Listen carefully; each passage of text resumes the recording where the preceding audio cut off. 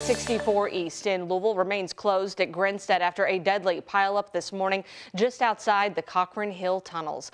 We know a semi driver died in that wreck involving two semis, a garbage truck, and two passenger cars. Our Jim Stratman has followed the story all morning long, sharing the latest on what happened. Before sunrise, fire on the horizon. Our Trimark cameras spotting flames and heavy smoke looming over I-64 eastbound, with lights and sirens flooding onto the interstate. LMPD says around 5:30, 5 vehicles, 2 semis, a garbage truck, and 2 cars collided and each caught fire. The circumstances leading up to that crash are still being investigated.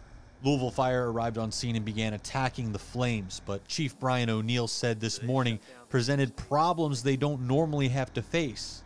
If you think about the way that we respond to these structure fires, you'll see all the hoses out. We don't have hydrants on the interstate. When you've got multiple vehicles that are on fire, water supply becomes an issue, but our crews were able to get up there and get some unconventional ways of getting water to put out those fires. Like torching their own hoses. That's what we lovingly call the Red Dragon. Specifically, it's there so we can thaw out a hydrant. Sometimes we'll encounter a hydrant that has been frozen up, so we have a propane tank with a little bit of a kind of a improvised flamethrower to try to thaw it out so we can keep water flowing. That smoke continued to rise for the better part of 4 hours. LMPD confirming a semi-driver died at the scene, and 3 other drivers were taken to the hospital with non-life-threatening injuries. The LMPD traffic unit is taking the lead on this investigation. In Louisville, Jim Stratman, WHAS11 on your side. The Louisville Metro Police Foundation is raising money to help one of its sergeants. After being shot in 2021, Chris Lane is now facing the loss of his wife, who died in a car crash over the weekend. Police said Lane's wife, Erin Dita, was hit on Taylorsville Lake Road Saturday night, hit head on. Their 14-year-old daughter was also hurt but expected to recover from her injuries. The couple has also a 10-year-old son. Sergeant Lane was shot in the face in November of 2021 while working off-duty in a construction zone when another man was also killed. The executive director of the Metro Police Foundation said they helped that family then and will do the same now. Police officers give up holidays with their families, they give up time with their families so that we can be safe, so that we can celebrate with our families. And now we can step in and we can support him while he remembers and honors his wife. Erin Dita was a bilingual instructor at JCPS, most recently working at Chansey Elementary in eastern Jefferson County. If you'd like to help this family, we do have a link to that fundraiser online at WHAS11.com. Clark County prosecutors say the wife of former Sheriff Jamie Knoll could be charged in his case involving misconduct while in office. That announcement was made during Knoll's court hearing yesterday, with Misty Knoll sitting right behind him. Jamie Knoll faces 15 felony charges ranging from official misconduct to theft and tax evasion. Prosecutors did not specify what kind of charges they could bring against Misty, instead looking for guidance on how to bring them because there's a special judge in her husband's case. Defense attorney Larry Wilder objected to an arrest when jurisdiction and bond were not clear. Just to punish them in advance seems a little bit like a strategy that is outside the bounds of all of the trial rules that have been invoked by the Supreme Court. The defense is also appealing Knoll's initial bond decision, which he's already paid. The decision goes to the Indiana Court of Appeals. Seymour, Indiana police say a boy was found dead inside of a car with an unresponsive woman. 2 were found on Shields Avenue shortly after 8 yesterday morning.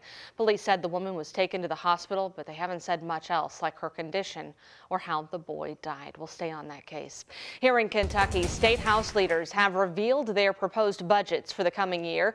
And while they do prioritize a boost to educational funding, they don't go as far as to guarantee teacher raises. The GOP budget proposal calls for more money to both the state's funding formula for K-12 schools and for student transportation. If passed, it would be up to the districts to decide how to spend the increase in funding. Well, in Governor Andy Beshear's proposal, he'd asked for an 11% raise for teachers and universal pre-K. Instead of preschool, Republican lawmakers are calling for additional funds to maintain higher reimbursement for providers. House Speaker David Osborne said lawmakers will strongly suggest to administrators that school personnel deserve and need those raises. The countdown to Kentucky Derby 150 is on with 107 days until the Run for the Roses. Just days after that, we have the PGA Championship over at Valhalla. Leaders of both Churchill Downs and the PGA of America shared the stage last night at a Greater Louisville Inc. meeting, giving us a look at the huge impact these two events will bring to our city. Alex Dieterer and photojournalist Addie Hill were there. The 150th Kentucky Derby, the first Saturday in May, and then 10 days later, the PGA Championship returns to Valhalla, the first time since 2014. The sold-out 106th championship, once again returning to the major championship venue of the Bluegrass. We want to be, we want Valhalla to be a part of our rota going forward. PGA of America CEO Seth Waugh. We want to be the best partner that anybody's ever had, and we want to get invited back. But will the championship ever return? The PGA no longer owns Valhalla. Plus, the major is already scheduled in cities through 2030, and Louisville not on the list. This is the first time we've ever been here in May, so we haven't been able to share the stage with Churchill Downs, but we're excited to do that. The attendance record at the Derby was set back in 2015 with 170,500 fans when American Pharoah won. We've already seen in just some of our preliminary metrics that Derby 150 is going to take it to another level. So what's going to happen for 150? I'm not exactly sure what the final numbers will look like, but it's going to be really spectacular. While the numbers are still out on the 150th, Waugh says the PGA is estimating 200,000 fans, $200 million in economic impact, and $5 billion for charity when the championship once again graces Valhalla. Alex Dieterer, WHAS11 on your side. The Kentucky Derby is Saturday, May 4th, followed by the PGA Championship Monday, May 13th.